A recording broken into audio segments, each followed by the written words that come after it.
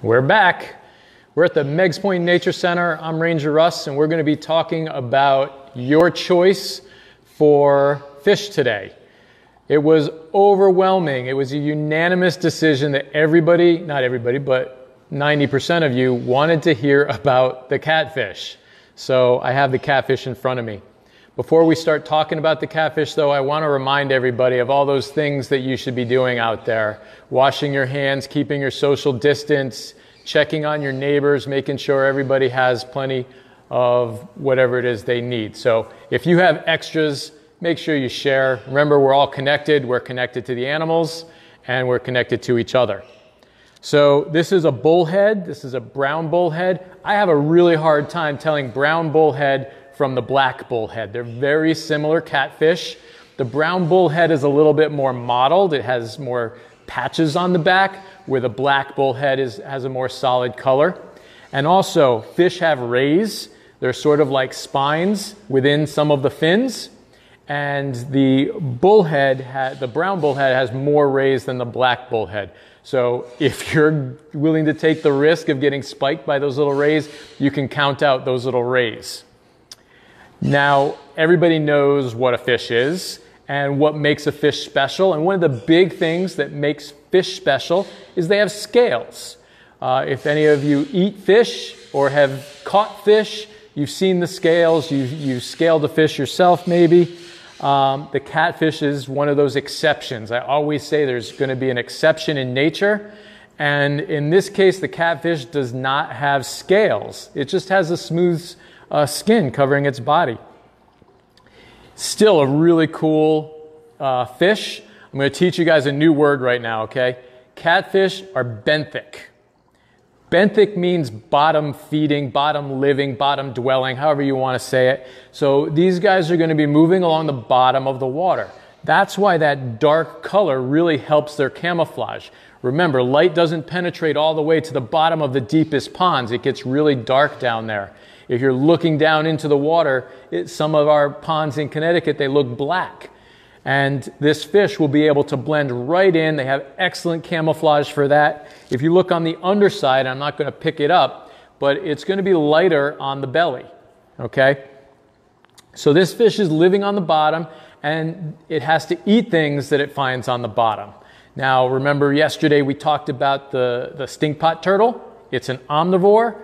The catfish is also an omnivore. So it's going to eat any organic matter that's at the bottom. So bits of detritus, anything that's sinking down to the bottom that's still organic.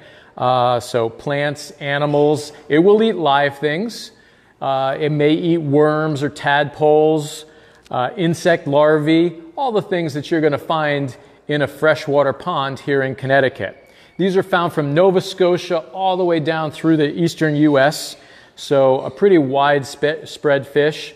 People do like to fish for them. They are a popular fish. They get up to 24 inches, so they get to be a pretty large fish.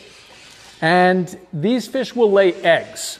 Okay, so on the bottom of these ponds and rivers and big waterways, they're going to find rocks that they can get their eggs under the rocks or in a hollow log.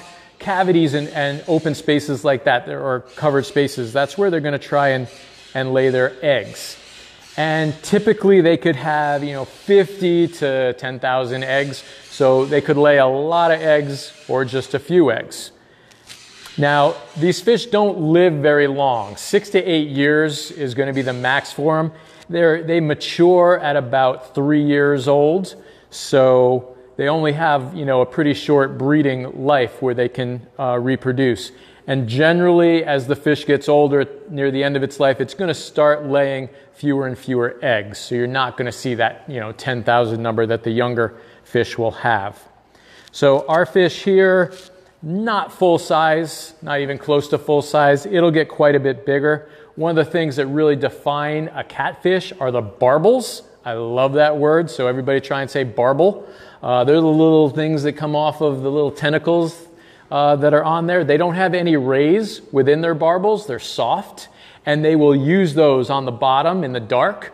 They feel around, and they're trying to find their food or maybe a dark place to hide out. So they will hide in a log or a cavity underwater. So it's just a really amazing fish. And I'm going to remind everybody again, most fish have spines have rays inside of their fins. So if you picked them up and they thrashed around, a lot of times you could get stabbed by them. So you want to be really careful when you're handling fish. If you're a fisherman and you've caught these fish, when you catch any fish, make sure your hands are wet if you're going to release the fish as you're handling it, so that you don't rub all the slime and scales off the fish. That slime really helps protect the fish. They all have a slimy coat on them. All right, are we ready to do some questions? I have an assistant over here that's going to tell me some of the questions that you guys are asking. A lot of people want to know why it's called catfish. Good question, and it's the barbels. So they've got whiskers. They're not really whiskers, but cats have whiskers, so a fish with whiskers is a catfish. What do we feed it here at the Nature Center? What do we feed it? I love that question. So our fish, all of our animals at the Nature Center, we offer them a variety of food. We don't just feed them one thing. In the wild, they're not just going to eat one thing. So a lot of fish chunks. We have algae wafers. There are shrimp pellets, sometimes actual shrimp. Just about any insect larvae. Sometimes we'll put in mealyworms or things like that, mealworms. So we give them a variety of food. How fast do they swim? Ooh, good question. I'm not sure how fast the catfish can swim. I've seen them underwater when I'm snorkeling, and they're quick enough to get away from me instantly, so they're pretty fast. Can you explain what the barbels are used for? I did. They feel around on the bottom, just like a cat uses their whiskers.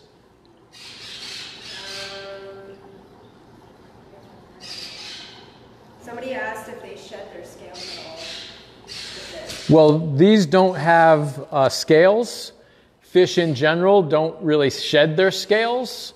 The scales grow with them as they get larger, and they will sometimes, though, a slimy coat will come off. I see somebody's asking, where can you find them in Connecticut? They're going to be in larger waterways and big ponds. So large rivers, lakes, ponds. They don't really like shallow water. Again, they're a deep dweller. They like it in the dark. So if your body of water isn't deep enough, then they're not going to like that. What other animals eat the catfish? That's a good one, because I was just going to say, there are lots of things that like to eat catfish. In the water, they might get preyed upon. The smaller catfish, obviously, are going to get preyed on by more things. But the smaller ones, the largemouth bass, the pike, pickerel, the big ones will eat the catfish. They will occasionally be eaten by otters or mink. The mink love to swim in the waterways, and they'll dive down and catch them, and otters will like to catch them as well. If they get into shallow enough water, you might see them preyed on by an osprey, because osprey will eat any fish that gets within about 3 feet of water. So these guys may stray into that.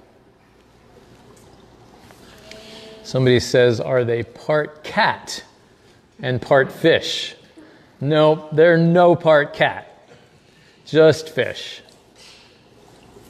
Can you show us the catfish better? I was going to wait to do that at the end. I'll try and get him to swim up a little bit more so you can see him a little better, and I'll bring the camera closer so you can see him. Do we have any other questions repeated here? Can they live in salt water? Good question. Typically, catfish are not found in salt water. I'm going to say there are probably exceptions somewhere in the world, but catfish prefer fresh water. All right, what kind of water is in the tank? This is a freshwater tank, and I'm going to get ready to show you the catfish. Can they eat cannibals? Can they? Yeah, actually, that's a good question too. They will occasionally eat their own eggs or the eggs of other catfish. So occasionally it will happen. Not very often. Is this one injured? Yeah, this one has, looks like his barbels have been nipped on by maybe one of the other fish in the tank. Unfortunately, in our tanks, we have ecosystems going, and fish will prey upon one another in the tanks. So it looks like that's what happened to this guy. All right, let's see if we can get a better view for you of the catfish.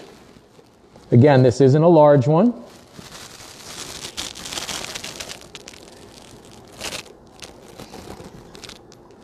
So they can take pretty cold water.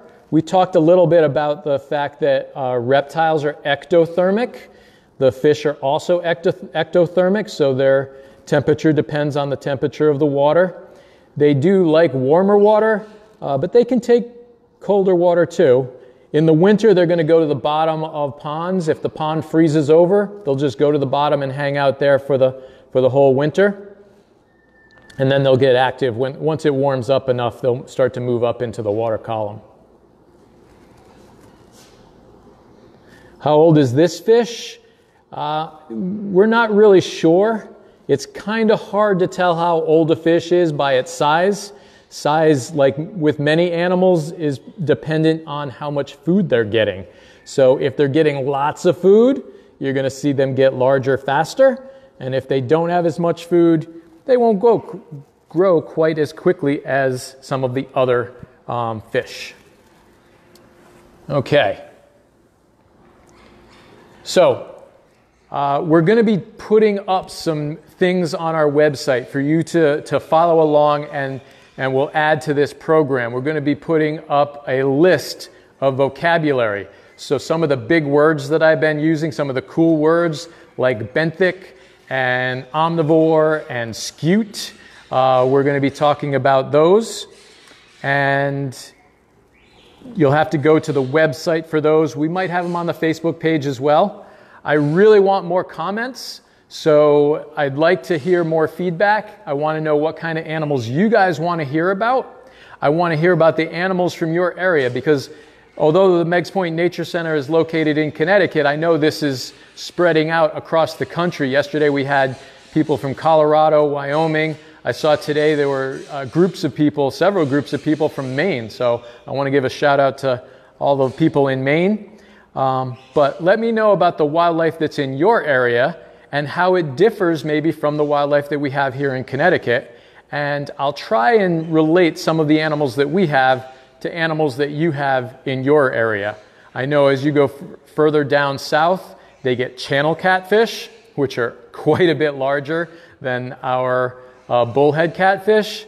And the channels, they'll actually eat the bullheads. The big channels can eat a bullhead this size. So, all right.